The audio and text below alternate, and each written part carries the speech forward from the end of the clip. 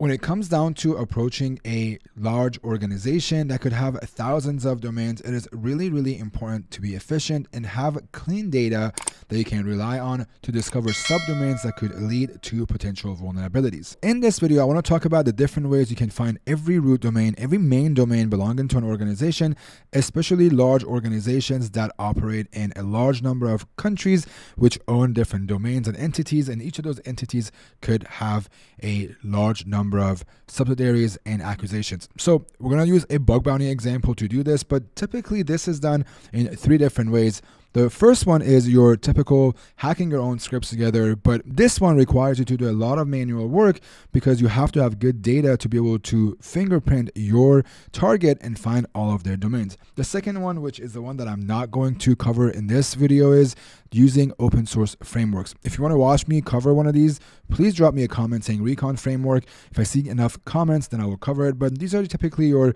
BBots or your Recon for the win. There are a ton of good Recon frameworks, but all of these require resources, and there's no manual work, but you still have to kick off a scan and have a cron job actually set up for it to launch and find all these assets as they go live. The third approach, which is something that I have recently started doing, is just reinvesting a lot of my bounties into tools and premium content or premium tools and applications that could make me more efficient. And for reconnaissance specifically, especially when it comes down to discovering domains for a particular organization, I use Pentest Tools, which if you're not familiar with Pentest Tools, I'm going to put you on game and show you what they do in a portion of this video. Pentest Tools is a paid application that allows you to speed up your entire vulnerability process. This could be anything from reconnaissance all the way to finding vulnerabilities, exploitation, writing reports, and then also continuously monitoring assets. You can actually sign up for free and scan up to 5 assets. I personally use the advanced, which allows you to have up to 50 assets, and you can do 5 parallel scans, and that costs about $200, which is a decent amount if you're making money with bug bounties regularly. But this one allows you to do a lot of different scans. But the best part of these scans is that I want to get good data and rely on somebody else that does the work for me. So I keep mentioning domains, domains, and domains. Let's talk about what I mean by looking for specific domains. I'm going to use FIS Global, a bug bounty program on Bugcrowd's platform, as an example. If you go to their bug bounty program on Bugcrowd and you look, they specify that everything owned by this company is in scope. And FIS actually operates in a lot of different countries. I think they first started in Australia. I could be wrong, but they started somewhere else, and then they have started expanding everywhere else in the world. And in each of these different countries kind of have their own entity. Maybe it is called FIS Global, but each of those have their own set of domains that you have to find as a hacker. And the third option here is with the open source tools is to actually do DNS lookups based on the IP address. So let's say an organization has a large ASN or an autonomous system number. You can get that IP range and feed it into different tools. For example, you can use HackRevDNS by HackLuke and then have it print out all the different host names based on that IP address. Or you can also get that IP range, scan it all with the TLSX tool by the project discovery people, and see what other domains you can find, which these are the different techniques you can use with open source to find all this data. But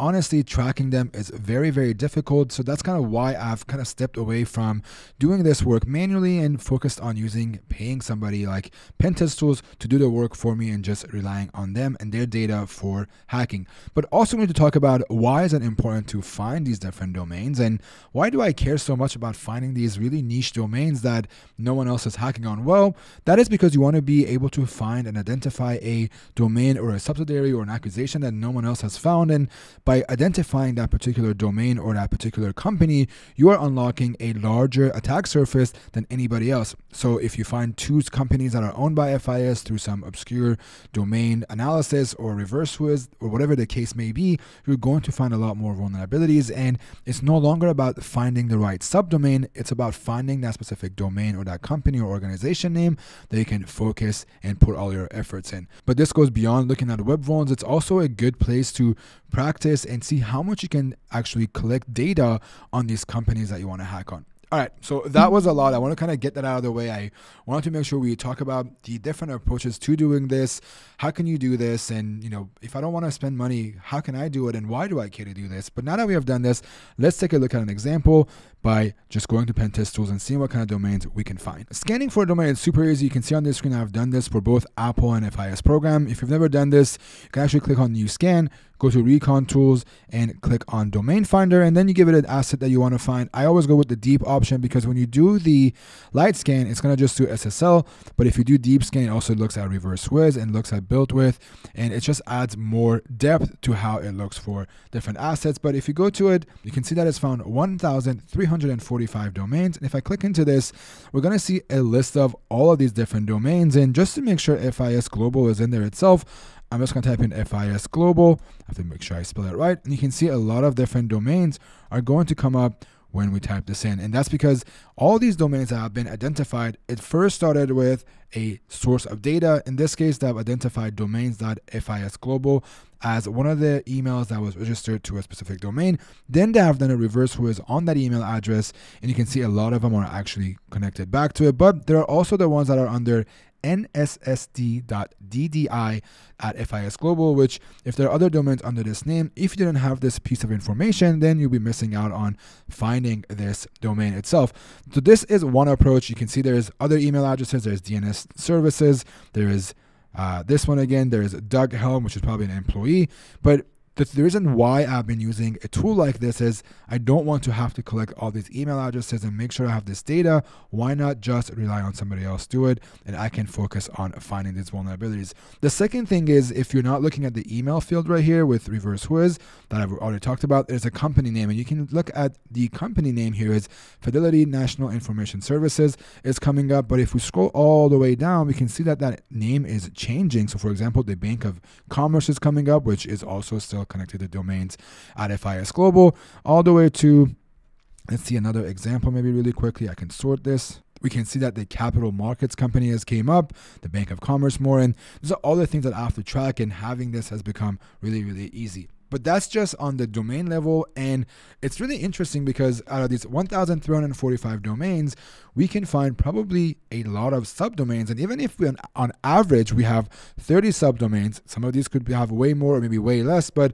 if we average at 300 subdomains per domain, then that kind of puts us at 30,000 domains and assets that we can potentially hack on. And honestly, one of the things that you can do here is you can either export this and actually have it be saved in a JSON format. Maybe you want to feed this to your nuclei. Maybe you have your own subfinder script or a mass script and your own data sources you want to use. You can take that input and put it into those tools and find all the subdomains and the automations that you want to do. Or you can actually simply go back to this right here, and we're going to pick some of these domains and see if we can scan another scan based on these and have it actually look for subdomains. So I can just simply take this, for example, go to bill payment support, go to scans, go to a new scan, click on Recon Tools and subdomain finder, and put that in there and make it deep and have it come up with all the different data that it can. And you can see right here, it's pretty fast. 15% is doing DNS enumeration. They do their own techniques and gives you data. So if you've noticed and you watch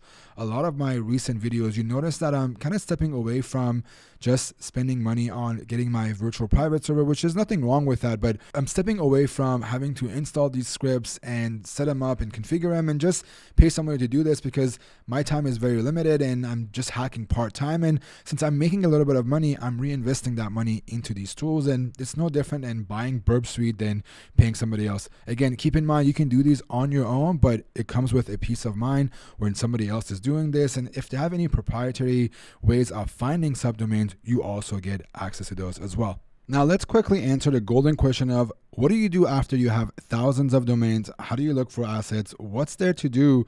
And how do you prioritize these? Well, it is kind of a complex answer, but I'm going to try and do my best to answer that for you. First, what you want to do is you want to kind of crawl all these websites. You can use something like HackCrawler, give it all these domains, find subdomains for each of these assets, and see which one of them comes up with the most amount of content. And the more content you get from a particular domain, then obviously the more bugs you're going to be able to find because there are more applications that you can attack and kind of look at. So that's the number one thing you want to do is you want to find those assets that are a lot larger. So for example, in FIS's case, fisglobal.com is large and have a lot of assets under it, but it's probably more saturated because a lot of hackers have looked for it. But you want to find assets like that based on those domains. A good way also to do that is just based on the number of subdomains, and then it's also looking at how much you can find things on there or cached on Google. So obviously the more results you see on Google, then probably more assets on here. But that's not just for where it stops. There's also a couple more things you can do. Let me show you really quickly. The first thing is, now that we have all these domains, outside of crawling, one of the things that I do just using Pentest Tools is two different things. One is obviously that we want to launch specific scans. One of the ones that I do a lot is the subdomain takeover, not only because I want to see that if they can find subdomains for me, but also it's because I want to see if we can also extract more domains based on their scans. So not only it's going to give me a list of all their domains that they have found for fisglobal.com. It also gives me a good overview of what are the assets that are coming back as 403, what is coming back as a 200, and just based on looking at this first page of results, maybe I don't want to really care about some of these assets on the left side, but something that does stand out to me very, very quickly is this fis.dev, which I can go back to my domain finder and see if in the list of these domains that I extracted from Pentest Tools, does fis.dev exist? And if it doesn't, I can add that to my tools and also look at subdomains against fis.dev. So while I'm doing scans and looking for vulnerabilities, I'm actively looking for new assets that I can extend my attack surface. And sometimes I will dump all these subdomains. Let me just go back to our scan right here, for example. And sometimes I would go to these subdomains and extract all of them and do a port scan. So right here, we have all this FIS data. I can export it. I've already done that on my machine. I can go back to a scan and say, hey, I want to do a new scan for it, do a port scan using this and have it just do the port scanning for me, because it just makes it easier. So I don't have to do these recon and automation work and let somebody else handle it. And meanwhile, I can just look for vulnerabilities manually. The other thing is that you want to understand what are the domains that we should focus on within this 1,300 domains, and how do we find actual assets that may have other subdomains? Well, the one thing that we can't always rely on is doing some Google dorking.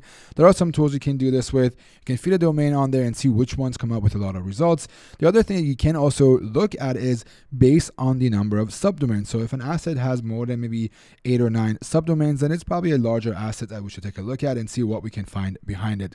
So that's one. But the other approach that's very, very unique is actually taking every subdomain. So you can actually take the list of all the domains, feed it to Sublister, and then once we have that done with Sublister, what we can do is we can feed it into a crawler, maybe something like Hack Crawler or Katana by Project Discovery, and seeing which ones have the more results. Honestly, the best way to do this is based on the domain. So you can make a loop that goes through every single domain, finds and feeds it into something like Wayback URL, Hack Crawler, or even Katana, see which one is the largest, and based on that, prioritize the assets that you want to hack on. So that's kind of what I would do if I was looking at these applications in a large organization that has a lot of root or apex domains. This is something new that I'm trying on my channel. I'm kind of looking at showcasing the different open source tools that you can use for a technique, and also showing you a freemium or premium tool that you can use that does the job for you. It's kind of comparing them and also giving you my honest feedback and review on it.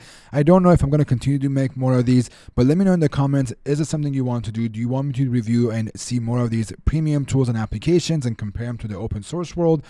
Is this something interesting to you or not?